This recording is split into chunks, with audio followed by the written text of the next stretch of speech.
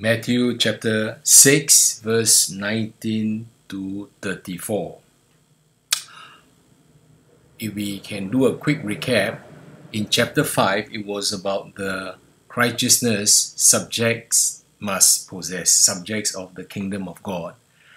And in chapter 6, which we are now in, it is the righteousness that the subjects must practice.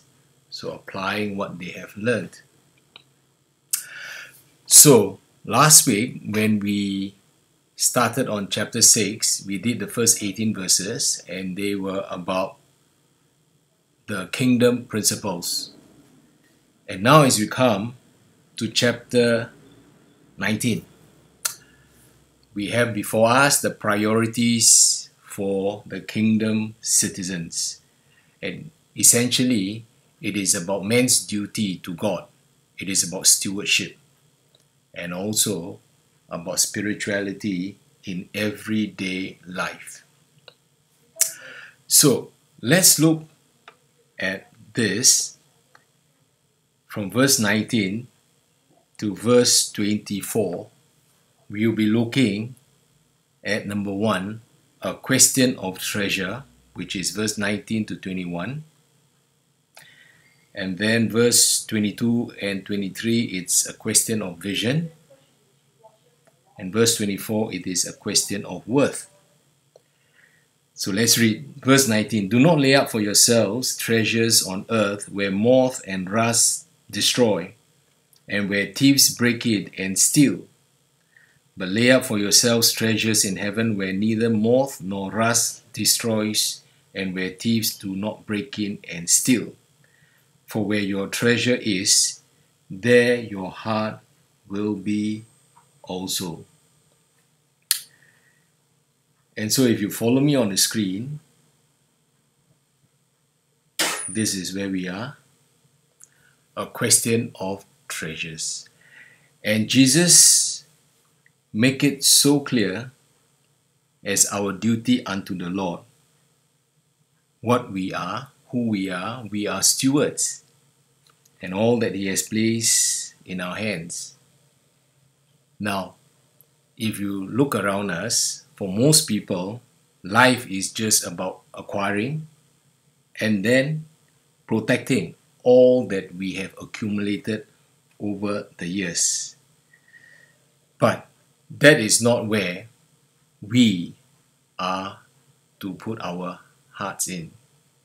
So, looking at this, do not lay up for yourselves treasures on earth, where moth and rust destroy. So moth, if I can just highlight clothes.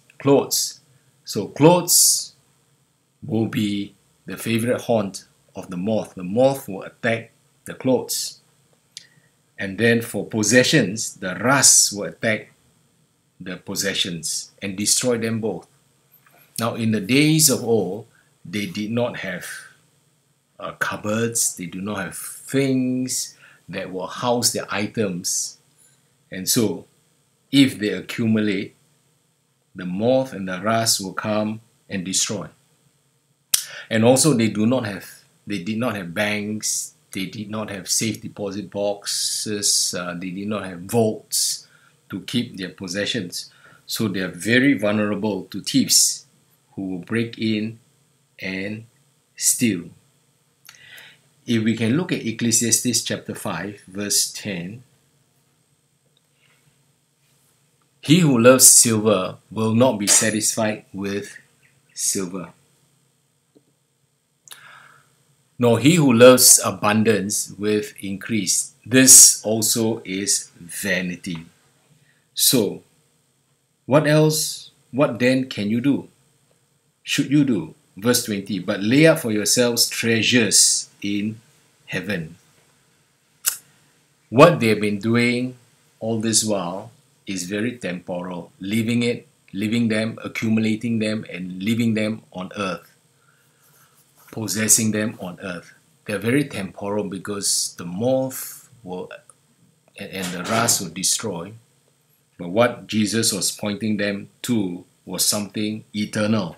Laying up treasures in heaven, where neither moth nor rust destroys, and where thieves do not break in. And just looking at a couple of verses, if we look at Proverbs 23 verse 4,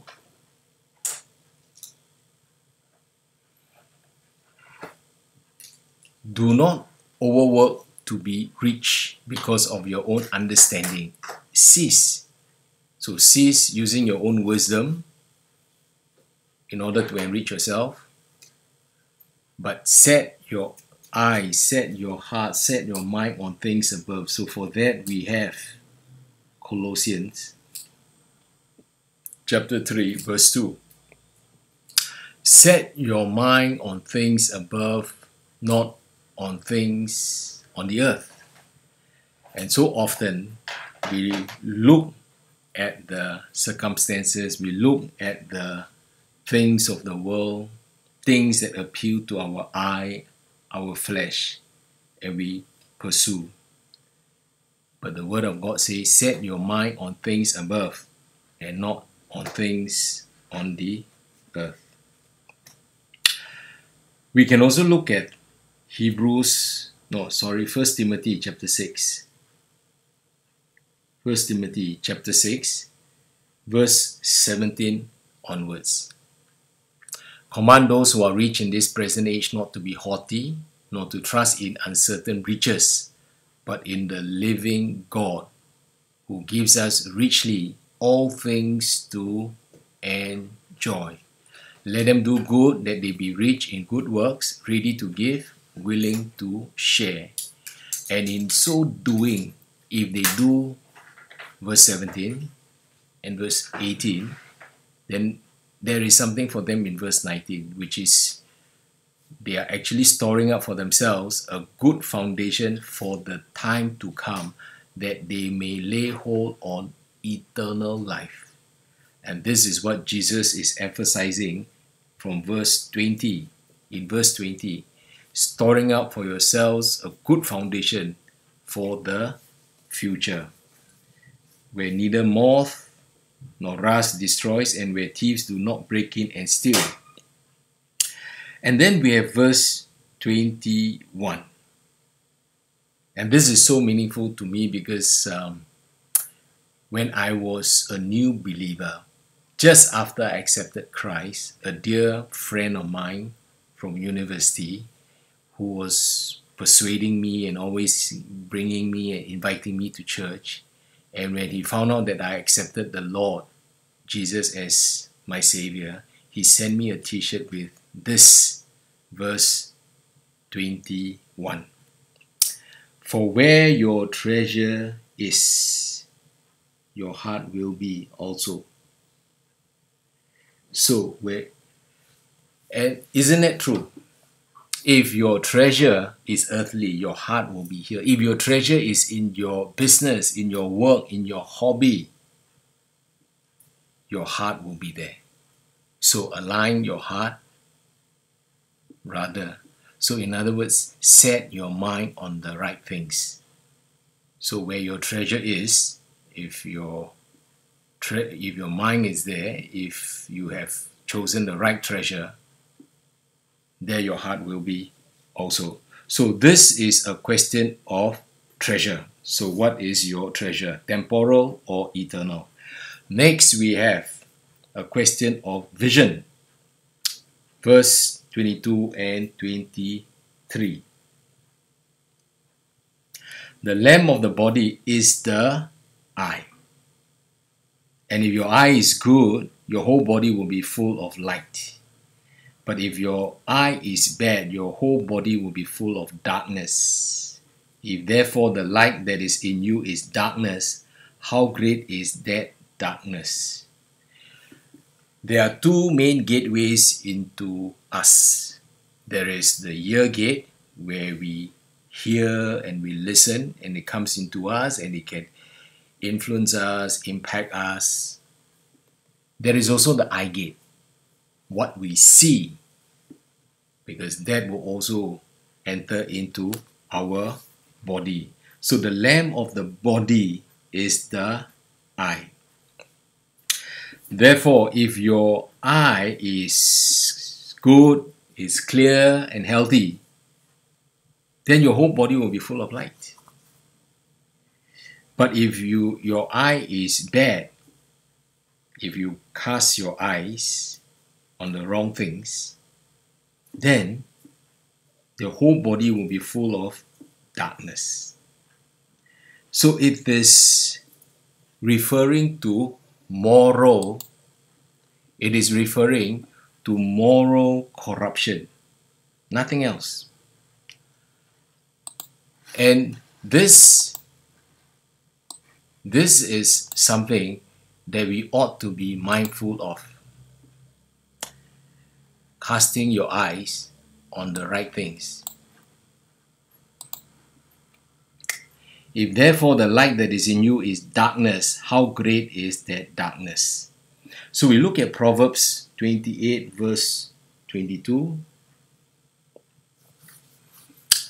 A man with an evil eye hastens after riches and does not consider that poverty will come upon him, because he's so occupied in his pursuit for wealth, for riches. Now, mind you, there is nothing wrong with possessing treasures, but definitely wrong if the treasures possess you. And if you have an evil eye, you're looking at the wrong thing, focusing on the wrong thing, there is moral corruption in you, chances are you'll be pursuing, hasten is the word, after riches, and you will not consider that failure will come upon you. You will not consider that there will be bad times, but surely poverty will come upon him, such a person. So that is a question of vision, and it will determine the quality of inner life that you and I will have. Now we come to verse 24. Verse 24, back to Matthew.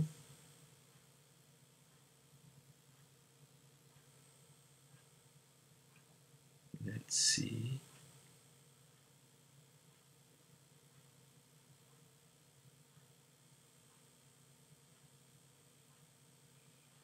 A question of worth, verse 24.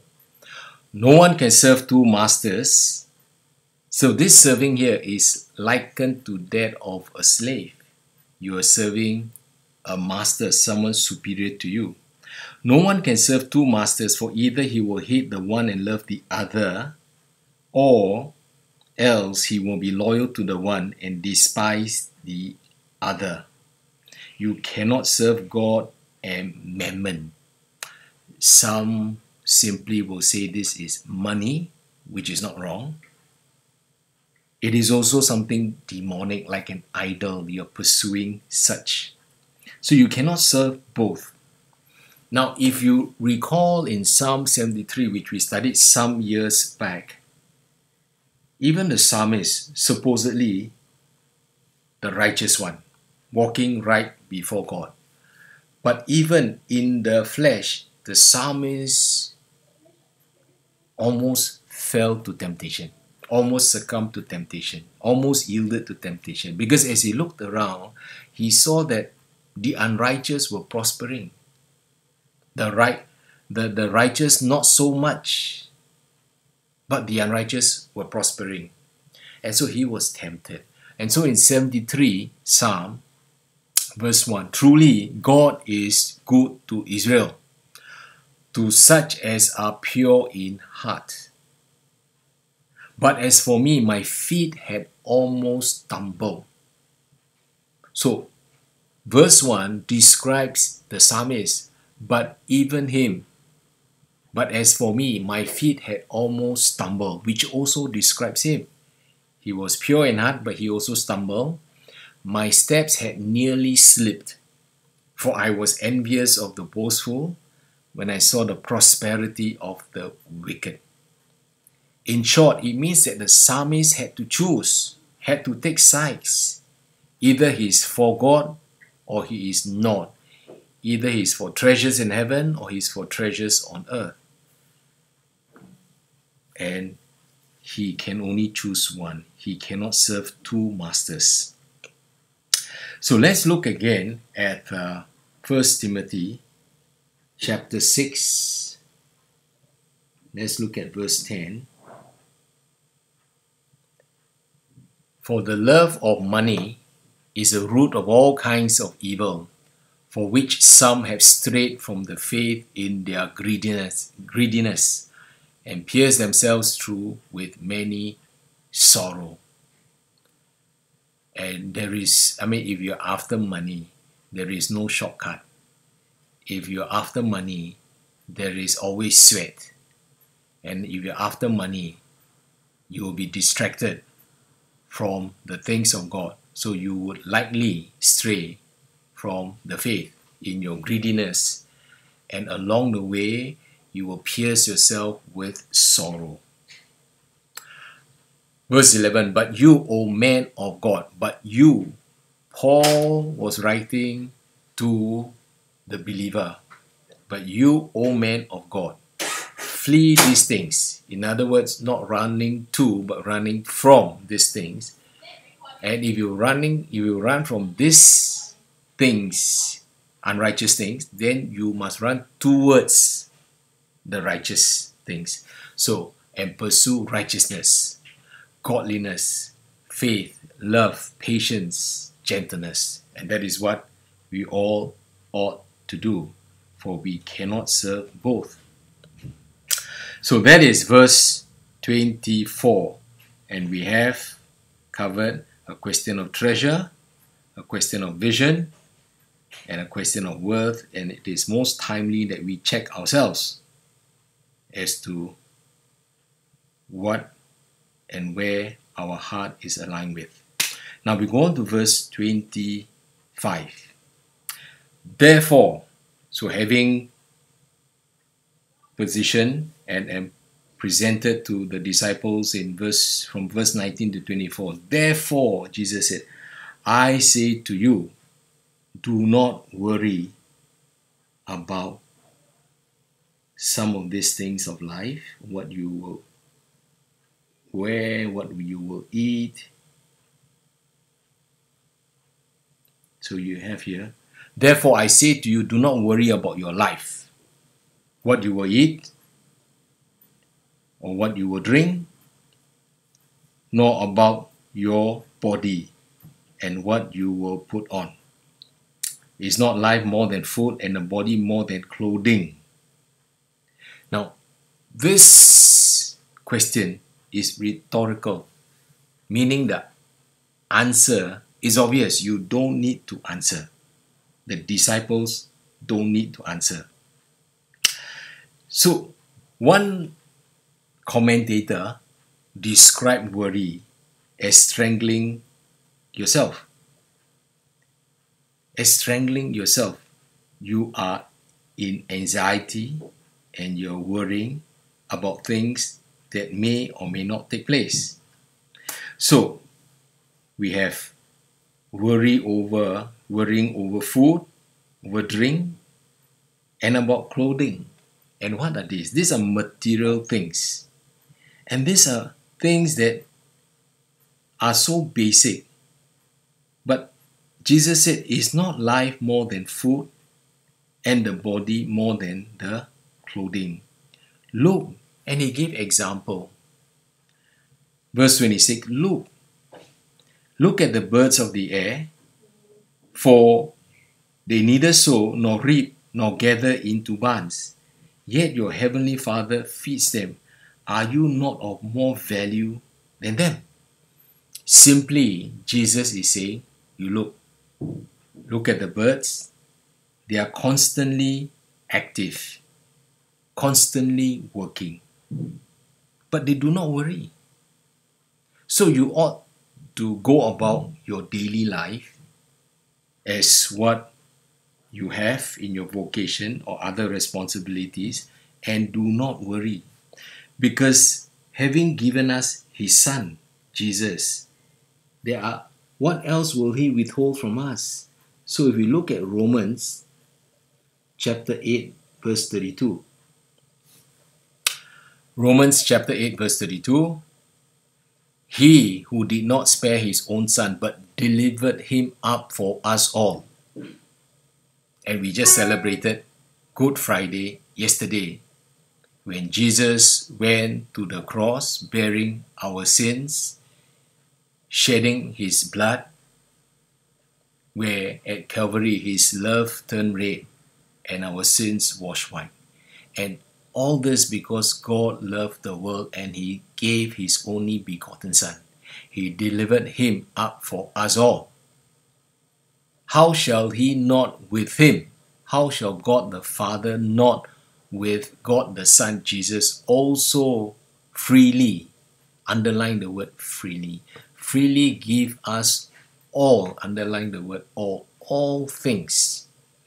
Now, don't be too imaginative. You want your Ferrari, you want your bungalow, you want your other material possessions. But the context here is what you eat, what you drink, and what you wear. God will give us all things.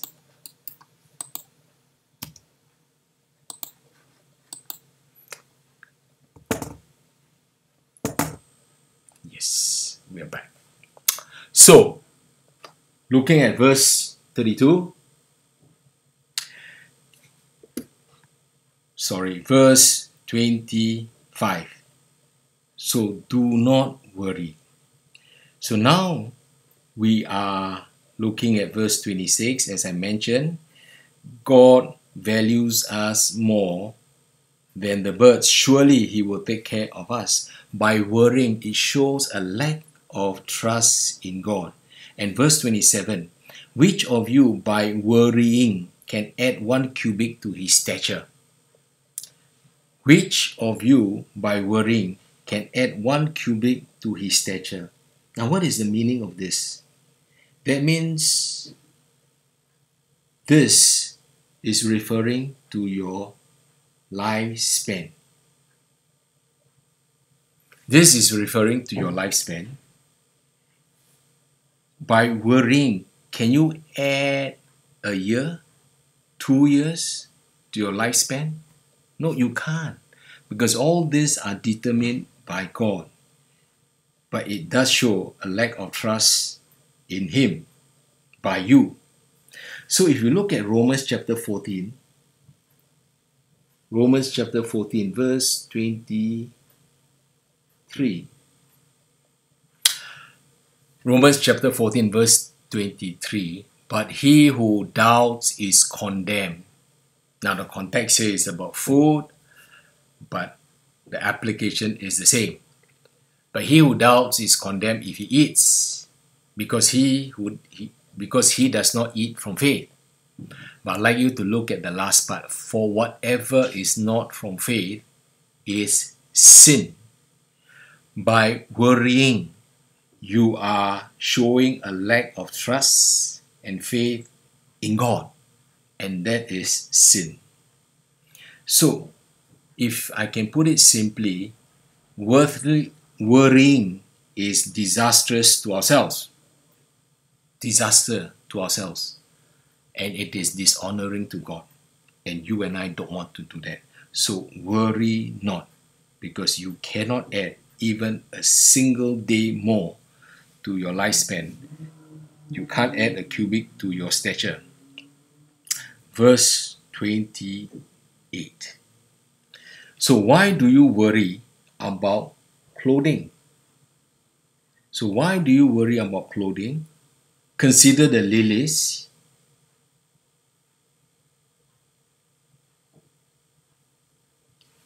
Of the field, how they grow. They neither toil nor spin. Yeah, here we are. So why do you worry about clothing? Consider the lilies of the field, how they grow. They neither toil nor spin. And yet I say to you that even Solomon in all his glory was not arrayed like one of this. If you have been to Europe or even Japan, and you look at the gardens in the right season, I believe it's autumn or spring, and how beautiful the whole array of flowers are, and they're just simply beautiful. And Solomon, King Solomon, in all his richness, he was the wisest man, at the same time the wealthiest man of his time. And yet with all the wealth, he could not have adorned himself with all this beauty. But God is saying, now if God so clothes the grass of the field, which today is, that means they exist temporarily, and tomorrow is thrown into the oven for burning fuel, will he much more clothe you, O you of little faith? So, material things shouldn't be your life goal, because God will clothe you with something more, much more than this. And praise be to the Lord, He has clothed us with a robe that is far more beautiful, more glorious than what you see even in the fields. And that is the robe of righteousness. But meanwhile, you can clothe yourself with a warm smile. A warm smile will never run out of fashion. So, smile, show your Colgate teeth. Now, why so? Why so? That He will clothe us much more, because we are made in His image. If you look at Genesis chapter 1 verse 26. Genesis chapter 1 verse 26. Then God said, let us make man in our image according to our likeness. Let them have dominion over the fish of the sea, over the birds of the air, and over the cattle, and over the earth, and over every creeping thing that creeps on the earth.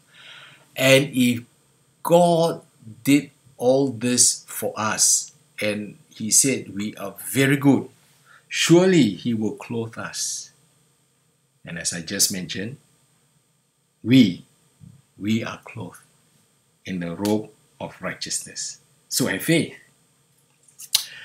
Now we come to verse 31. Again, Jesus is saying, therefore, based on what He just said in the last couple of verses, now in verse 31, He says, therefore, do not worry, saying, what shall we eat?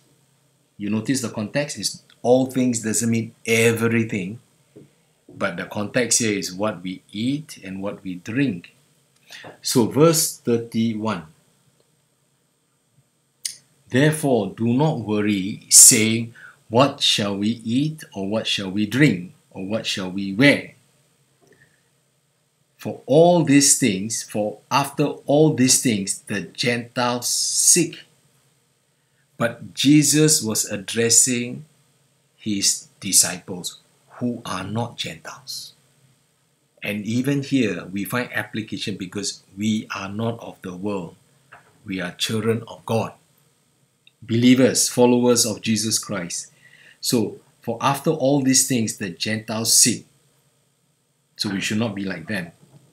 For your heavenly Father knows, of course, He is omniscient, that you need all these things. But verse 33, we all know it so well. You must have memorized it from the early days of your walk with Jesus.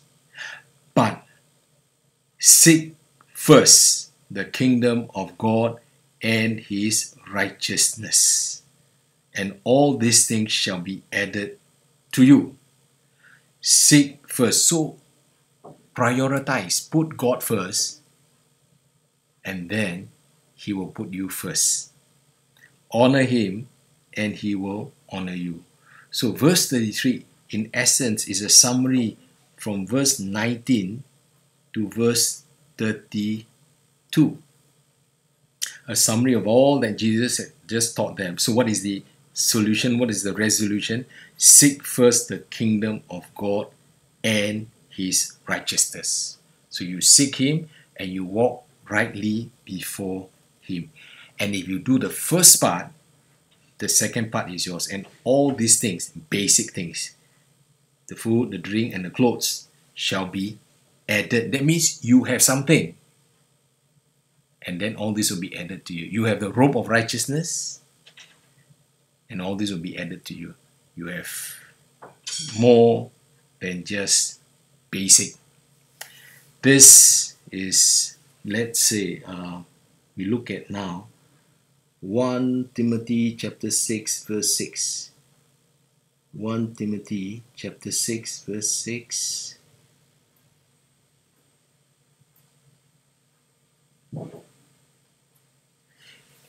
Just a simple verse. Now, godliness with contentment is great gain. Do you know this is a struggle even amongst believers? Godliness, yes. Hallelujah. They come to church, they praise the Lord, they worship, they read the Bible. But contentment, not many can settle for what has been placed in their hands by the Lord. They want more. They want another property. They want another possession. They just want more. They are never satisfied. But learning to be contented, I believe, is key to our spiritual growth. Some are given 5 talents, some are given 2 talents, some are given 1 talent. If you are given 1, be contented. If you are given 2, praise the Lord, be contented. If you are given 5, go forth and multiply and be contented. So that is a challenge for us. Godliness with contentment is great gain. And still here, let's look at chapter 4 verse 8.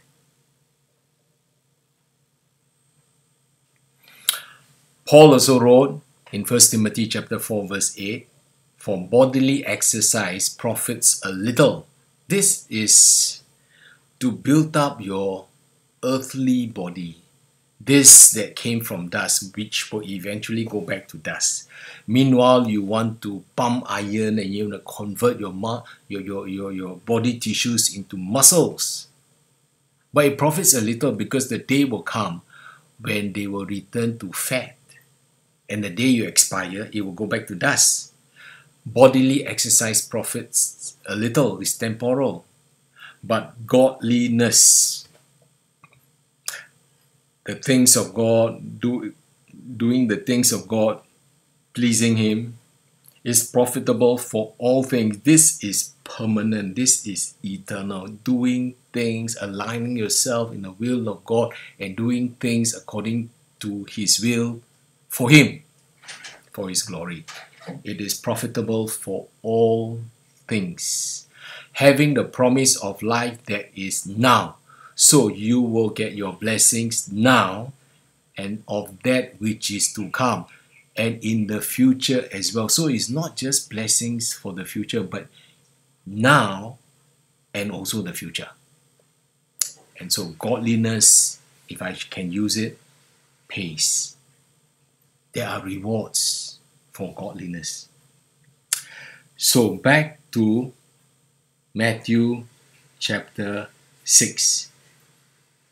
Now we go on to verse 34. Therefore, again, highlighting what the summary is after we have studied the last 33 verses. Therefore, do not worry.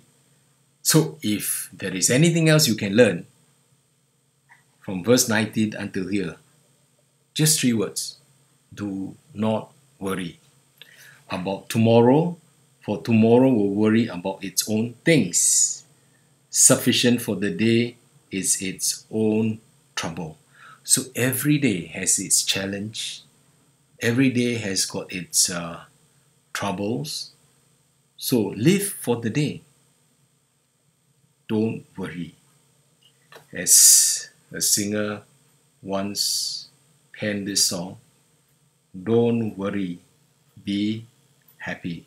So before we leave this, let me turn you to Philippians chapter 4, verse 6.